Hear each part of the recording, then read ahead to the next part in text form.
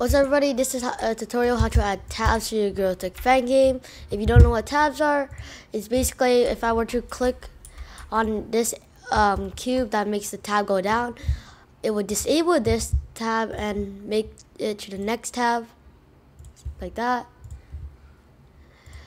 Okay, and now you want after that.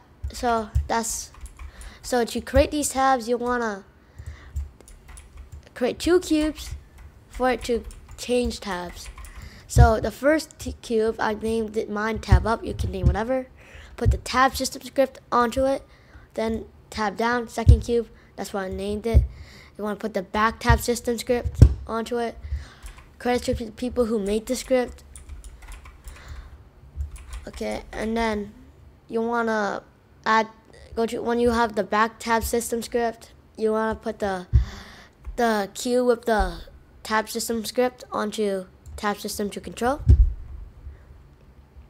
Then you want to create different models for like this. You just create different models, and then you want the first one is the one that's already on and not disabled at the start.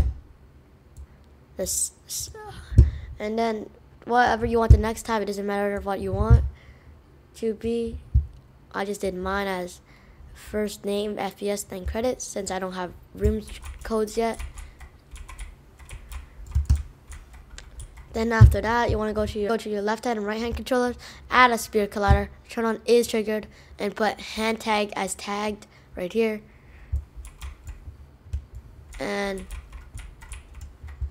yeah, and that's how you add tabs to your gtag fangame. See ya.